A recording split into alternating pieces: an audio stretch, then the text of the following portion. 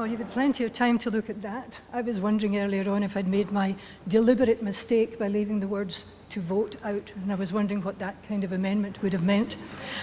Thank you so much for coming, because to me this is a very, very important subject. Thank you so much to the Clinton School of Public Service for asking me to come here to talk about this subject.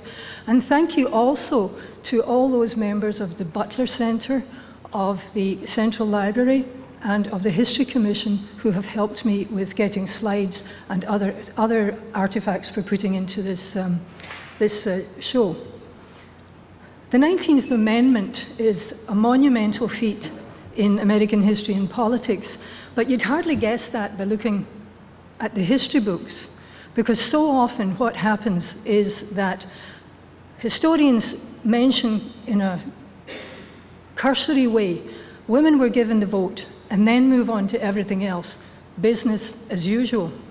And 92 years after its ratification, unfortunately, the 19th Amendment tends to be ignored.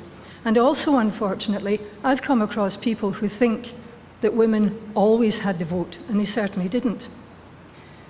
The history of the 19th Amendment is not just the story of ratification in 1919 and 1920. That was just the final saga. Its history went back 72 years to Elizabeth Cady Stanton and the Seneca Falls Convention, where Elizabeth fought to get a voting rights resolution introduced in the resolutions that they were doing that year, and she won it only with the support of Frederick Douglass. Women's suffrage from then on evolved over time into a cause with deep local roots, and a campaign also for a national amendment. And there are 48 separate stories in all about the 19th Amendment, plus the national story of women's suffrage. And so today what I'm going to do is look at how the Arkansas story is linked with the national story. The history of equal suffrage in Arkansas goes back to 1868, when Miles Langley of Arkadelphia proposed rights for women in the new constitution of that year. In the succeeding years, there were several instances where women's suffrage came up in Little Rock, but it was only in 1888 that the momentum picked up. This is when Clara McDermott emerged on the scene here in the city and helped found the Arkansas Equal Suffrage Association.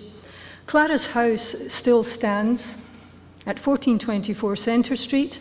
It's probably the house in which she wrote this letter to the Boston Women's Journal to tell of the founding of the Arkansas Equal Suffrage Association, and that's the only record that I've been able to find of the founding of that organization. It's interesting, there's nothing on the house to mark that this was Clara's house. It does mark that it's an important 19th century house of the Quapaw Quarter, but it doesn't link it with suffrage, unfortunately. Langley's proposal for voting rights for women was laughed out of the debate in the old State House, and a sad Langley wrote to Susan B. Anthony that he had failed. This is the first link between Arkansas's history of suffrage and the national movement. When Langley's motion for women's suffrage was introduced, the House became so clamorous that the President could not restore order, and the meeting adjourned.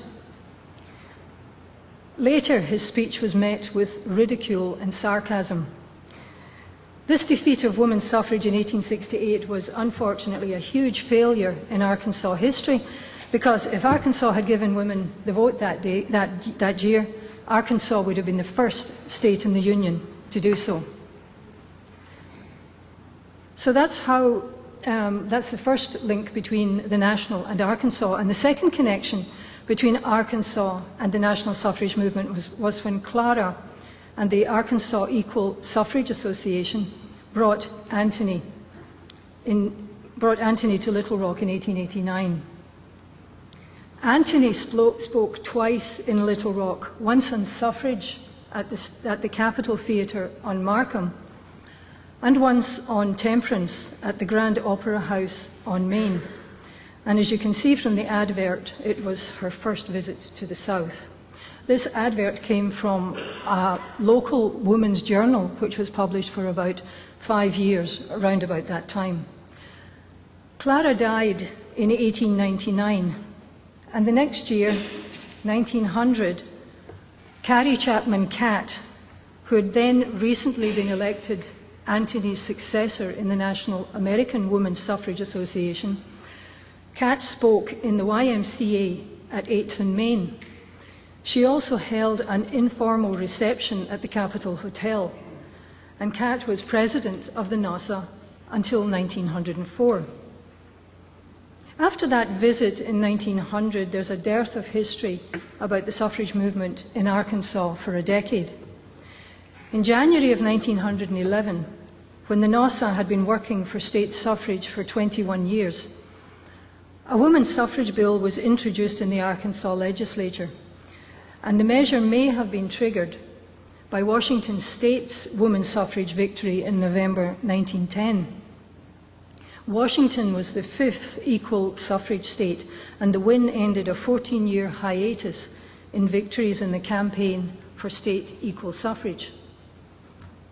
At this time, Little Rock women began to stir, and in late February 1911, some of them founded the Arkansas Political Equality League. They did it up in a house of 1422 Rock Street. The house is no longer there. Over time, this group allied with the NASA, the largest suffrage association in the nation, with roots going back to 1848 and the Seneca Falls Convention. The 1911 Women's Suffrage Bill failed to pass, as did one in 1913. The 1915 Suffrage Amendment passed. This story refers to it, but didn't make it to the ballot because only 3 amendments were allowed to go to the voters. It seems that the circumstances quite suited the legislators, because one of them brought his fiddle and they had a grand party in the chamber. They were quite delighted that it hadn't made it to the ballot, it seems. So you can see there was still opposition to women's suffrage in Arkansas. But this time the women didn't back down. There was frequent suffrage activity in Little Rock in the next few years. And this is an example of the kind of things that they did to get publicity. They won that first prize. It was the Pulaski County Fair Parade. And it was with a decorated automobile. And remember, automobiles weren't all that, they were fairly new at that time, not everybody had them. They had suffrage schools. They did these regularly. They used to do them in the old library, which was up at 7th and Louisiana. And this is where they taught women how to be responsible citizens. Today's Suffrage Day, cakes for the ball players. Well, that's what they did for 3 years in a row to highlight suffrage going up to the ballpark. And I can't remember what the name of the players were, but I think they were one of these big ones that they had in the state at the time. But I'm not a sports person, so don't include me for that. Late in 1915, Carrie Chapman Catt became president of the NASA once more. And she moved the organization beyond campaigning just for state suffrage amendments and encouraged workers to go for whatever suffrage they could get, including national suffrage. And Catt came to Little Rock on a national tour promoting this. This photograph was taken either outside that door, in here, or outside the other door. They arrived at this station here. On the left is Carrie Chapman Catt, then it's Mrs. T.T. Cotnam, then Mrs. Minnie Trumbull, and Mrs. O.F. Ellington. Mrs. Catt and Mrs. Trumbull, the newspaper reported, were met at Rock Island Station by a large number of suffragist supporters. 18 automobiles decorated with suffrage emblems paraded the streets for a half hour after the distinguished workers' arrival. Many out-of-town suffragists came to hear the addresses. The other 2 women, Mrs. Cotnam and Mrs. Ellington, were leaders of the Arkansas suffrage movement, with many lieutenants, such as Josephine Miller on the left and Gertrude Watkins, who helped organize Arkansas into local branches after Cat's visit in 1916. These 4 women tied Arkansas closely to national suffrage politics. In 1915, Mrs. Cottenham, Mrs. Ellington, and Gertrude Watkins helped in the unsuccessful New York state suffrage campaign. It says they were going to be street orators, and that's what suffragists did. It was a pretty revolutionary thing for women to do, which had been started in Britain about 10, 15 years before. Women would go and stand in street corners and start talking suffrage. This was 1917, and Mrs. Cottenham and Gertrude Watkins were again in New York for the New York suffrage campaign again.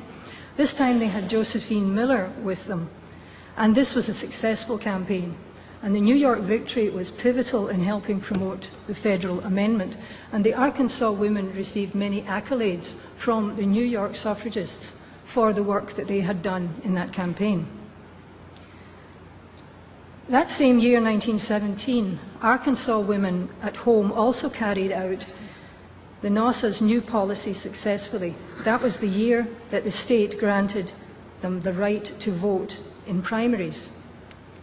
This is the news report of the governor signing that measure. And it happened in the old Marion Hotel, which is now where the Peabody is, which may not be Peabody very much longer if the name hasn't already gone. And between the signing and a suffrage school which had been held to celebrate this measure and to prepare women for the right to vote, there was another parade through the streets, and Josephine Miller, once again, was important in organizing that.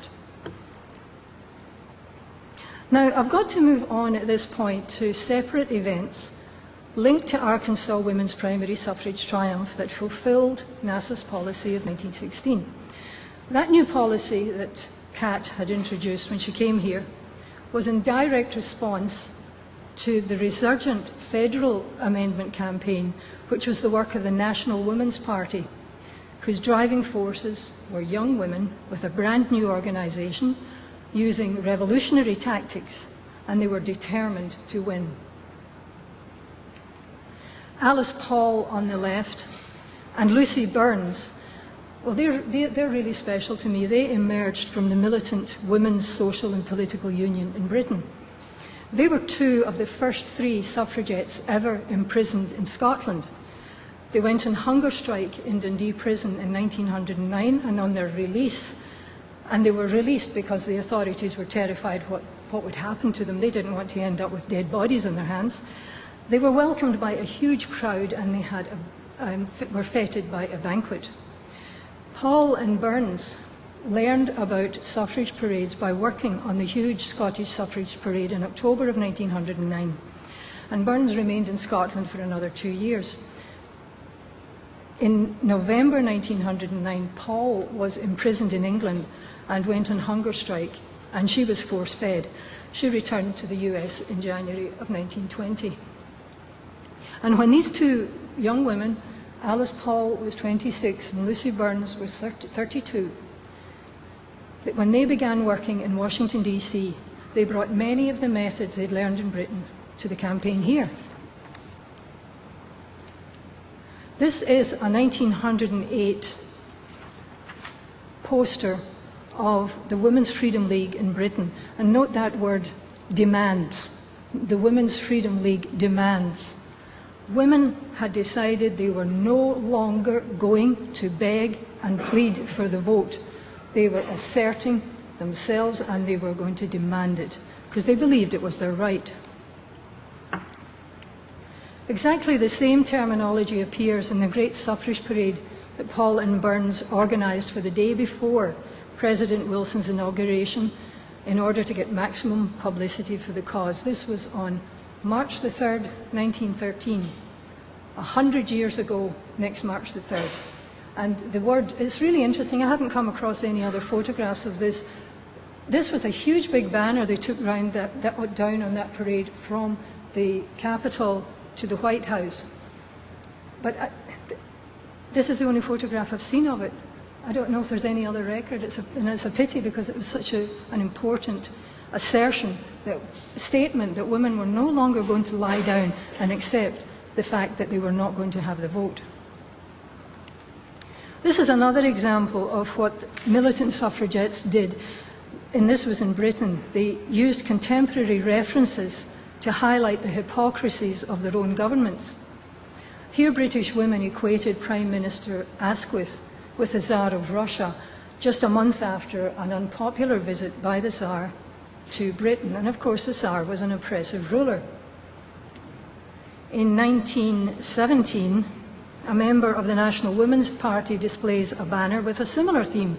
And this is pretty inflammatory, because at the time the US is at war with Germany, but they're calling the president Kaiser Wilhelm. And this banner, needless to say, caused a riot, but it wasn't the women that did. Paul and Burns imported other methods from Britain. They began with the giant suffrage parade in Washington, D.C., which I've just mentioned.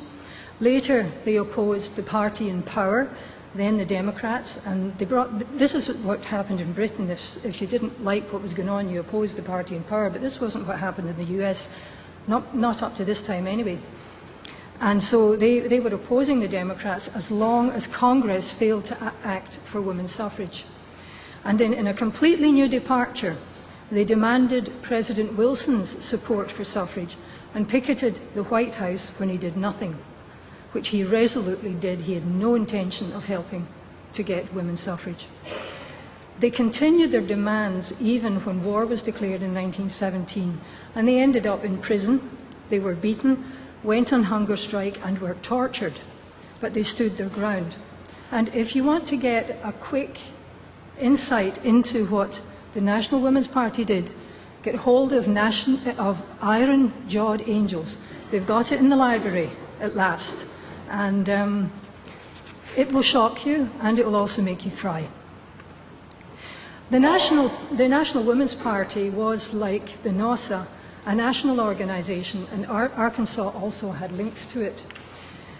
When Paul visited here to Little Rock in January 1916 to establish a branch of the National Women's Party in Arkansas, the meeting took place at the Marion Hotel, and Paul achieved quite a coup.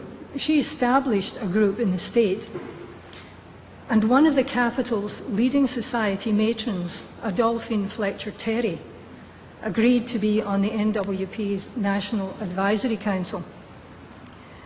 At that time, suffrage societies garnered themselves credibility by having key members of society lend their name to the cause. And Terry, who became much, much more famous in 1957 with the desegregation crisis, Terry had a personal link with the NWP. She went to Vassar a couple of years behind Lucy Burns, and she credited Burns in her biography with opening her eyes to racism. So Terry's role, along with the support of other women who took up local positions in Paul's organization, demonstrates that some Arkansas women did not support NOSA's traditional, passive, deferential approach to women winning state suffrage. And Arkansas also made an appearance at the national level. The National Women's Party rolled out its first pickets in January 1917 in response to President Wilson's continued refusal to give his support to women's suffrage. The woman on the extreme right is Miss Pauline Floyd of El Dorado, Arkansas. And unfortunately, I don't have any more information about her, but this is one record that shows that Arkansas was involved with militant suffragism when the NWP began to up the ante seriously. Interestingly, last night I found another photograph of Pauline Floyd, and it was dated 1915, so she had been with them for a long time. That's a story I think that's worthwhile looking into, and if anybody's related to her, please let me know. Now, I want to compare these two organizations because NOSA and the NWP didn't get along. NOSA didn't care for the NWP's militancy. It objected to the NWP's pickets. It was appalled at the refusal of the NWP to suspend the cause for the duration of the war, and accused NWP members of being unpatriotic. But there was more, and I think this was even more important. Paul and Burns were young upstarts, and unfortunately young upstarts weren't welcomed by the NOSA, especially when they began to steal the older ladies and the older organisations' thunder. The rift didn't spill out publicly, mainly because Paul kept quiet. She just kept her head on kept her eye on the goal. But the NOSA, interestingly enough, worked with the NWP in 1914, and it's seen in Arkansas. On May the 2nd, 1914, NOSA suffragists in Little Rock held a rally at the old state capitol and then walked across the road in a parade to the old Capitol Hotel for a celebration luncheon afterwards. And among the 24 speakers who gave 5-minute talks that day were Mrs. T.T. Cottenham and Josephine Miller. But this rally was actually part of a national event that Alice Paul and the NWP called for. It wasn't a NOSA event. And this was called because the suffrage amendment, the federal suffrage amendment, had just been defeated in Congress. Nationally and locally, this was the last time that NOSA people worked with the NWP. In 1916, when Alice Paul visited, although local NOSA members attended her meeting, they steadfastly kept their distance and refused their support. The disagreement of NOSA and the NWP became very public in 1917, not only nationally but also in Little Rock. The NWP had picketed the president since January the 10th. The NOSA castigated the NWP's unpatriotic behaviour in annoying the president during a war, and they were shocked that NWP members demeaned women by getting imprisoned and worse, going on hunger strike. In November 1917, Alice Paul's arrest, hunger strike and force feeding had become a huge national controversy, with many against the NWP. NWP emissaries began to tour the country to explain the actions, why they were picketing, why they were going to prison, why they were doing hunger strikes. Former suffrage prisoner Mabel Vernon headed to Little Rock, but this visit was not welcomed by local members of the NOSA. Before Vernon arrived, the local suffrage representative said, "The Arkansas Women's Suffrage League will certainly make Miss Vernon realise when she arrives in Little Rock that the only welcome which awaits here is a Jack Frost welcome." Local women more than cold-shouldered the NWP. They rallied the local troops to ostracise them. The NWP reported initially everything was going smoothly on these tours. They had large, sympathetic and outraged audiences wherever they went, and then suddenly it stopped. Then the NWP history reported, and this answered a question I had, but she was initially advertised to talk in City Hall, that this was the result of concerted action on the part of authorities was evident from the fact that within a few days, 4 speakers in different parts of the country were blocked. In Arkansas, they recalled Mabel Vernon's permit for the court. The courthouse, it says here, it was the City Hall. That's what was advertised in the newspapers. But Vernon had her meeting anyway in a place called, no longer existing, the Royal Arcanum Hall, and she had an attendance of about 50, and they sent a resolution by telegram to President Wilson. She also held a street meeting at 4th and Main, and even displayed one of the banners that pickets had used in the White House. They managed to bring the battle that was going on in Washington, D.C. as close to home as they could, and they did this all over the country. But while the campaign for suffrage seemed interminable, eventually the long-fought amendment passed. And on July the 28th, 1919, Arkansas became the 12th state to ratify during a special session of the legislature. And these are the headlines the day after ratification. And the commemorative photograph with the governor and the women who had organised the special session was taken on the steps of the Capitol. These women even offered to pay the expenses of the representatives to come to the special session so that they could get the amendment ratified. Tennessee guaranteed ratification with a one-vote margin on August the 20th, 1920, and the 19th Amendment was promulgated on August the 26th, 1920. Now, votes for women seems a very straightforward notion, but there were several misconceptions about what the 19th Amendment did. And this is when I got on my high horse. One misconception was that it gave women complete equality under the law. And the story here on the left is of a woman in Kansas arrested for disorderly behaviour because she was chewing tobacco. Women weren't allowed to do it, but men could do it.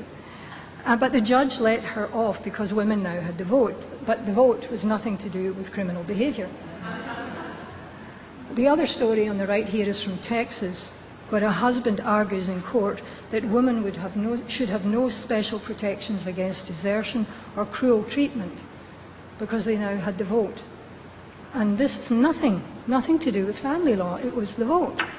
And so the stories reveal that many thought that equality under the law came along with women winning the vote, but it didn't. It's quite clear in Arkansas women couldn't run for office even though they had the vote, and they couldn't be notaries even though they had the vote. And these stories appeared in the run-up to the election in 1920. But, you know, there was an awful lot more. There were actually many other equalities, particularly under marital law. And also, the women in the workplace, they were very discriminated against in their pay. An awful lot of this was tackled in the 1970s, bit by bit, when the women movement revived at that time. There were exceptions to voting rights of women. Another misconception was that all women got the vote under the 19th Amendment, but barred from voting, according to the Census Bureau, were about 60,000 Indian women, most of whom were living on reservations, 8,607 Chinese and Japanese women ineligible to vote, and a comparatively small number, not to them of course, of American women married to aliens. If you married a foreigner, you lost your citizenship. That's what happened in those days. Also barred were women deprived of the ballot under state statutes in harmony with constitutional provisions. Duh. I don't know how they can get away with this stuff. Anyway, one of these state statutes in harmony with constitutional provisions was the poll tax. Now, the tax could trip up your voting prospects even if you had the money. The first story here on the left, quoting yet another local suffragist, Lula Scruggs of North Little Rock, is from 1970, when an incorrect receipt could prevent a woman voting in primary suffrage, which they had just been given that year. And the other story was from 1920. There was a great debate after ratification of the National Amendment whether women would have to pay a poll tax to vote, because the amendment had been ratified so late in the year. It was ratified in late August. This story confirmed that they had to pay their poll tax if they want to vote, but it was published 2 days before the election. So that kind of uncertainty must have had an impact on the women's vote in Arkansas at that time. And in fact, it's more complicated than what I'm saying here. Now, the poll tax is traditionally considered, along with literacy tests, the key measure designed to keep black voters from the polls. But poll taxes also cut out many poor whites from voting, and they would hit women disproportionately because their wages were about 50% of men's. And to give you an indication of how oppressive the poll tax was, in Arkansas in 1929, this is the year I've got the information for, the poll tax was $1 annually, which doesn't sound a lot to us, but the average annual per capita income was $310. So that was quite an oppressive tax. So in spite of these limitations, the 19th Amendment was a monumental achievement, despite the fact that that's a scootery wee piece of paper over there in the library, which, you know, you go in there with all these great expectations, and it's just a legal size, onion skin type of paper. It's still got vibes. It made me shake when I saw it, but it was a monumental achievement. After 72 years of campaigning for a right that should have been women's in the first place, if the nation's founding documents had lived up to their rhetoric, and they did not. Now, the amendment was monumental, firstly, because of how it was achieved. The 19th Amendment, let me point out, and I'm definitely on my high horse here, was not a grant. Women won the vote. We had fought it for 72 years. The campaign is remarkable in US history for being grassroots. It also won what it wanted, namely the vote, without even having the tool that was usually needed for political victory, namely the vote, and largely without the support of the people in power, the male half of the population. Carrie Chapman Catt made this quite clear when she wrote The History of Women's Suffrage. This is a summary by Catt of 52 years of campaigning. It includes 910 campaigns over the 52 years after the 14th Amendment of 1868. And this record from those 52 years does not include the 20 years from 1848 in which women worked to secure equal rights for themselves, nor the nationwide campaigns of the National Women's Party. Another reason the 19th Amendment was monumental was the size of the increase in the potential electorate. 26,500,000 women were potential beneficiaries of the 19th Amendment, according to the Census Bureau. And the number of potential male voters at that time was 31,500,000. And a third reason that the 19th Amendment was monumental is for the potential that it offered. It was the gateway to more reforms. It wasn't the be-all and end-all. This was just the first step. And Alice Paul said about it, "We have won a great victory, but there are many victories over sex discrimination yet to be won. But with the vote as a tool, women can accomplish anything." Paul and the National Women's Party introduced the Equal Rights Amendment in 1923 in an attempt to get blanket equality for women under the law. But 89 years after its first introduction, the Equal Rights Amendment still lacks 3 state ratifications, and Arkansas is one of those 15 unratified states. And this is a stark contrast to how speedily Arkansas acted when the 19th Amendment was sent to the states for ratification, when it was 12th. The right to vote is the only one of the resolutions made at the Seneca Falls Convention in 1848 that has made it into the US Constitution. All the other reforms that women wanted related to equality under the law, and today there is still no equality under the law on account of sex in the National Constitution. And a federal era would ultimately inform decisions both nationally and in every state if we had it ratified. But in spite of this failure, women have made incredible strides in almost every sphere since the passage of women's suffrage. Because it gave women the political power, the 19th Amendment is almost the gift that keeps on giving, except that it was never given in the first place. It was worked hard for, and workers had to overcome tremendous odds. The 19th Amendment is also significant for helping the emergence of black Americans in US politics in the 20th century. To understand this, we have to look back to the time of Reconstruction, which is famous for freeing the slaves protecting their rights and giving black men the vote. It should also be famous for cutting women out of the new democracy of that time, but that is less well known, unfortunately. Women had expected to be included in the expansion of the vote during Reconstruction. After all, at the start of the Civil War, they gave up campaigning for their own rights and contributed heavily to war work. They felt they had earned the vote. In addition, many women, including Susan B. Anthony, campaigned after the Emancipation Proclamation for a complete end to slavery. And when the war ended, they advocated equal suffrage for all. But in those heady and tumultuous days when rights of freedmen were discussed and advocated everywhere, women of all races were ignored. And despite vigorous campaigning, women failed to get themselves included in the 14th and 15th Amendments, and they also found the word male entered into the Constitution for the first time. In the wake of these defeats, they devised a new strategy of direct action, latching their action onto key words in the 14th Amendment.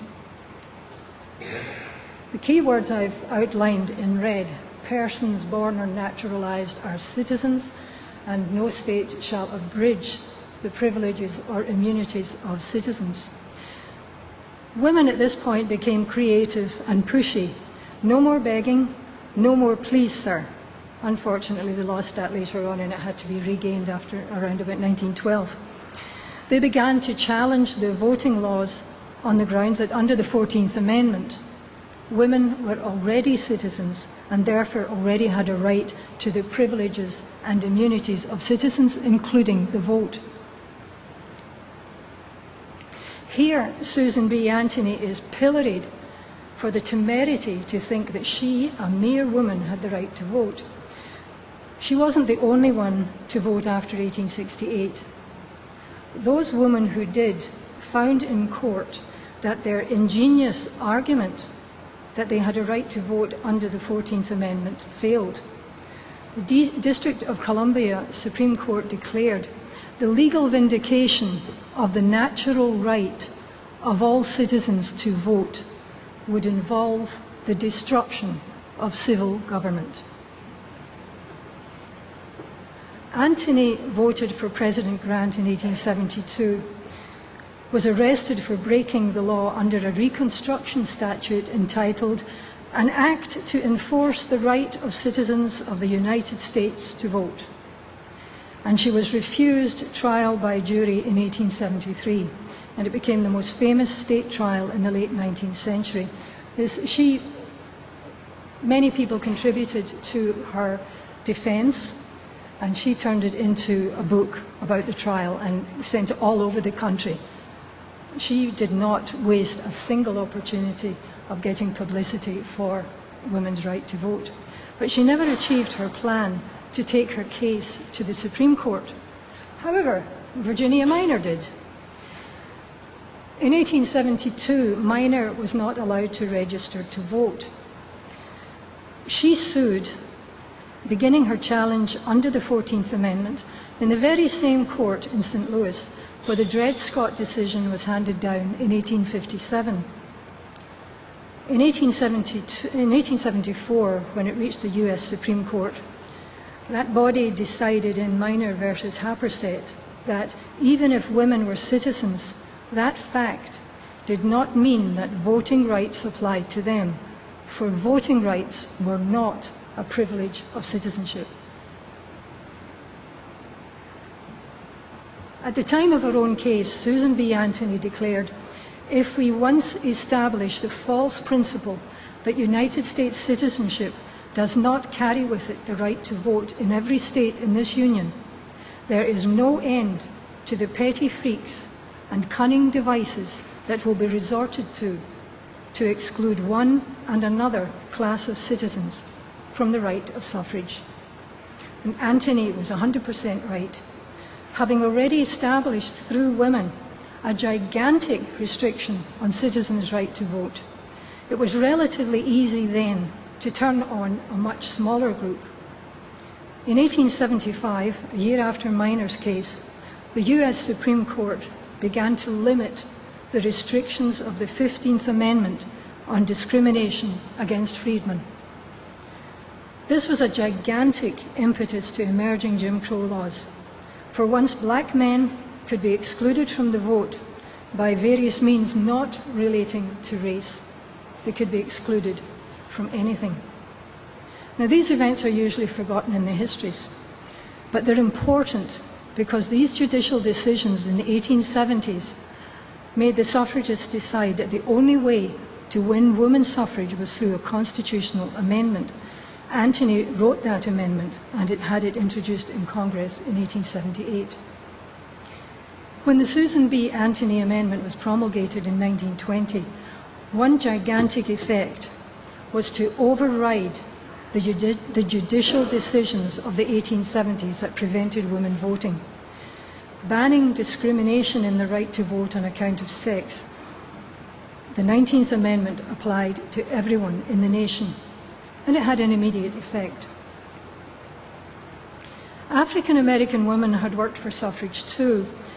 Unlike many white women who were opposed to suffrage, they were perhaps even more eager for the movement, for this moment, such as these women registering in Kentucky. There are two black women here. They are being forced to register outside. But the other two stories indicate that black women, where they could, actually registered, and it caused quite a stir.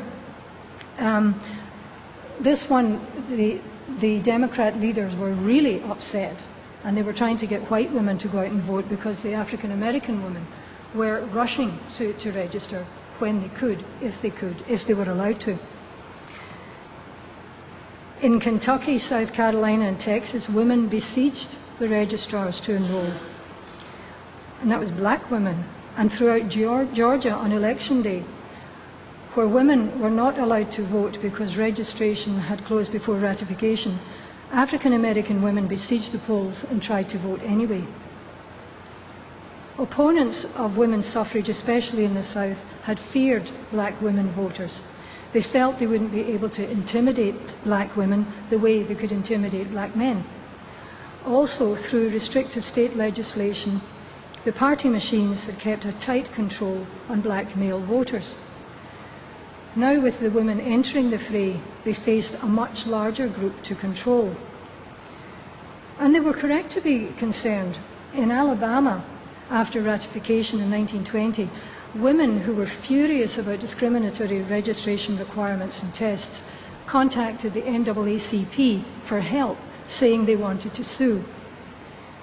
In Norfolk, Virginia, two African American women actually won a case against a city's registrar for unfair literacy tests.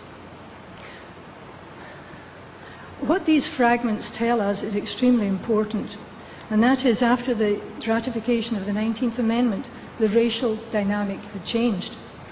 Now, if you turn your mind to that day in 1920, August the 26th, where many historical events had happened, not just the promulgation of the 19th Amendment. That day also, a decades-long national debate, and one which affected half the population, was now cleared off the table. When women won the vote, it meant that they could consider new things, such as moving into the political system to promote the measures they wanted. But now that women's suffrage was no longer an issue, suddenly African Americans' voting concerns could take centre stage. They had been harmed by state measures as a result of judicial decisions against women in the 1870s, but the women's victory in voting laws signalled the time when there could be a rollback on that also. African American women in North Little Rock on election day in 1920 took this opportunity seriously. In the race for constable, the Arkansas Gazette reported that 50 black women and only one white woman voted in one polling station. Another aspect of the changed dynamic of racial oppression was that African Americans' right to vote, in terms of numbers, had just doubled. Now they had more potential clout, especially if they combined. And this is what African Americans in Arkansas immediately tried to do in 1920. That fall, J.H. Blount of Forest City was the first African American to run for governor in Arkansas. And that's interesting in itself. But equally interesting was African Americans' plans for black male and female voters to work together to try to win Blount's election. The Arkansas Gazette even said that with the right conditions, the combined group of men and women, black men and women, might possibly beat the Democrats. And this could not have happened just over a month before that. This immediate pushback by African Americans in the wake of the 19th Amendment, as we all know, was not straightforward. In the South, it led to a doubling down on discrimination. The 19th Amendment had always been opposed in the South because of the fear it would destroy the tight control that party bosses had of the electorate.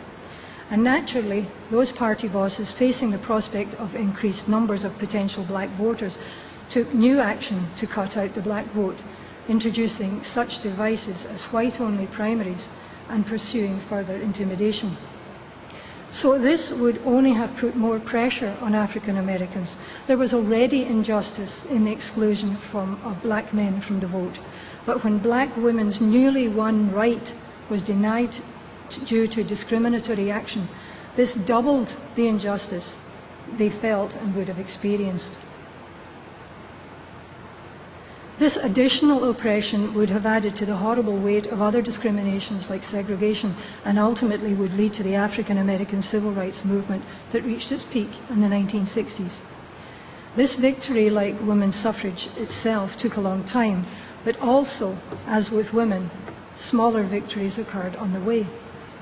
In the 1920s, black women involved in Republican women's clubs and in the 1924 election were considered by the ticket to have contributed materially to the election of Calvin Coolidge. In Hot Springs in 1927, 3,000 black Americans helped to vote in a new mayor who promised them a fair deal. And, quote, white men and women who carried Negroes to the polls, unquote, according to a newspaper report, worked with them for the result. Chicago elected the first northern black congressman to the House of Representatives in 1928. In the 1930s, Roosevelt brought together about 45 African Americans into what was called his Black Cabinet to work for a fairer deal for all blacks. And also in the 1930s, though they weren't successful then, African Americans worked hard to ban poll taxes. Poll taxes were finally eradicated with a federal amendment in the 1960s. Now this list barely scratches the surface of the potential of the black vote after the ratification of the 19th Amendment. But successes like these would be part of the groundwork for the full-blown civil rights campaign of the 1960s. As the campaign against racial discrimination grew, it had the example of the women's suffrage campaign to draw on. The NWP's picketing had evolved into a battle over other fundamental rights, the freedom of assembly and freedom of speech. In their court battles about their imprisonment over trumped-up charges, the NWP's strong constitutional arguments won the right to picket politically. The suffrage campaign, therefore, provided new tools to protest racial discrimination. The picketing of the White House that suffragists had introduced for the first time ever in US history was available for use by other groups later on. And this was the protest against a big case in Alabama, the Scottsboro Boys, in the 1930s. In the same place. There was also the vast range of publicity tools that the suffragists used available to African Americans, the African American civil rights movement. There were marches, petitions, mass meetings in Washington, D.C., to mention the main ones. This top slide on the left is the pilgrimage that the women took from New York to Washington, D.C. in February and March of 1913 to join the big suffrage procession of March the 3rd. And down here, this is them arriving at the, right in Washington, D.C. And unfortunately, I can't point it out, but one of the small buildings on the left-hand side, beyond the white ones on the left, was the headquarters of Alice Paul and Lucy Burns at that time. So taking all these factors into consideration, in my view, the women's suffrage movement is an integral and key part of the evolution of all civil rights in the United States. In fact, it's pivotal because it tipped the balance irrevocably throughout the nation towards what Susan B. Anthony and Elizabeth Cady Stanton initially campaigned for just after the Civil War, and that was equal suffrage for all. Still, other factors make the 19th Amendment monumental, and one is its spirit. The amendment states, "The right of citizens to the United States to vote shall not be denied or abridged by the United States or by any state on account of sex." This amendment is even-handed, and it applies to both sexes, and thereby it introduces to the Constitution for the first time terminology that cannot be interpreted to the exclusion of anyone in the way that the word man could be and was from the start of the Republic. This amendment raised the bar in the definition of equality, even though it could not directly affect equality under the law. Well, just over a month ago, I was in the Great Hall in the Clinton Library to be sworn in with 140 others as a US citizen. And that night, it really struck me and it totally surprised me, blew my mind. I had suddenly become a compatriot of three of my heroes, Susan B. Anthony, Alice Paul, and Lucy Burns. I'd already been reflecting on their legacy. It's because of them that as a new female citizen such as me, well, I'll be casting my first vote in 2 weeks' time. Thank you.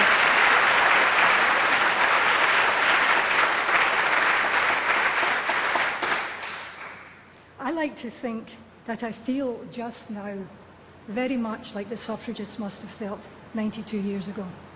I'm acutely aware of the vote's significance and power, and I have a sense of greater self-worth because I can take part in the process.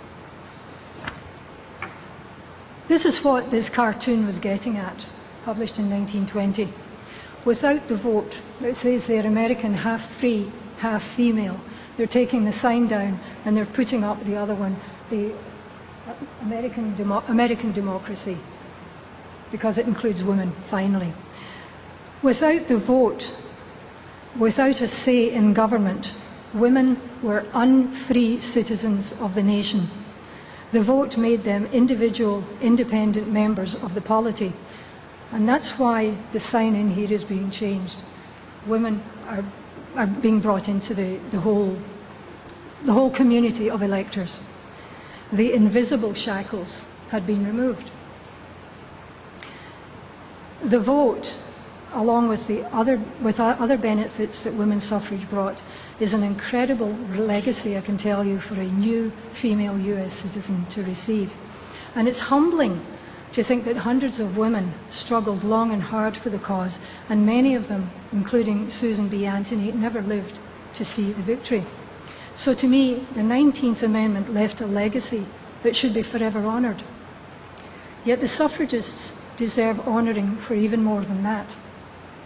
For the final factor that makes the 19th Amendment monumental is that the campaign for women's suffrage was the first successful, non-violent civil rights campaign ever in the United States. It was won without loss of life, and the only violence that was perpetrated was by the authorities in a desperate attempt to stop the women. So that's a contribution to national history, unfortunately, that's rarely recognised. And for all they did, for their peaceful achievement of their goal, the suffragists should receive what they don't get very often, and that's very visible recognition across the land. Thank you.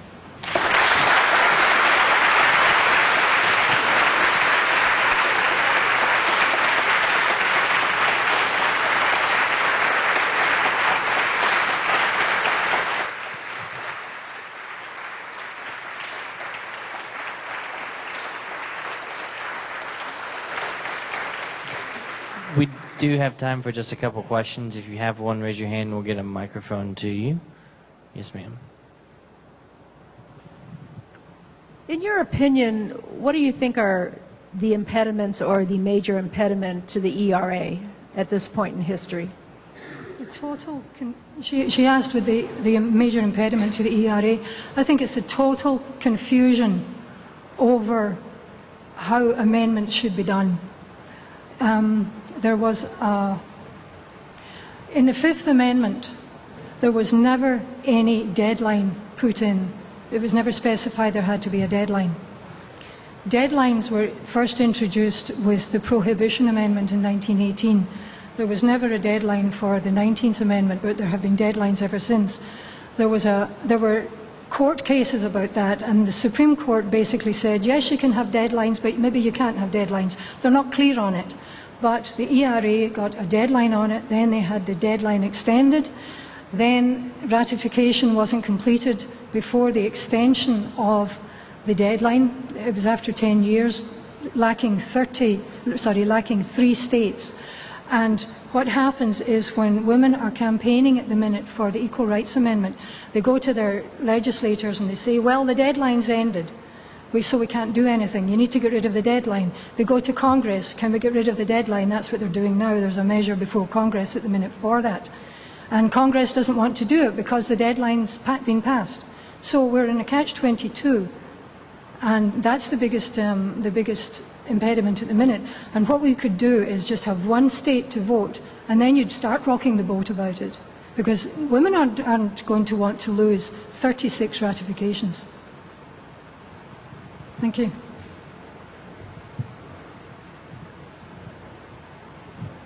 Hi, thank you so much for being here. This was fascinating.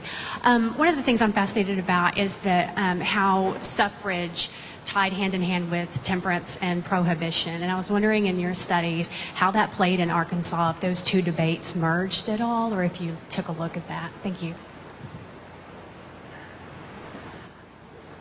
Suffrage and temperance were intertwined. And in fact, temperance started strongly in Arkansas before suffrage. The two of them, temperance people realized that suffrage could help them to get temperance, to get prohibition. So then they started supporting the temperance movement. I don't know about the actual discussions, but in Arkansas, the women were very, very closely interlinked. If you look at the lists of people who are in the temperance movement, the leaders, and the lists of people who are the leaders in suffrage, they're very much the same. And in particular, Clara McDermott built a house for the temperance movement, and that's where both the temperance movement and suffrage movement actually met at that time. I haven't followed it up later because basically suffrage became much, much stronger, and that's my main interest. But the two of them were very closely aligned and very much so in Arkansas. Thank you.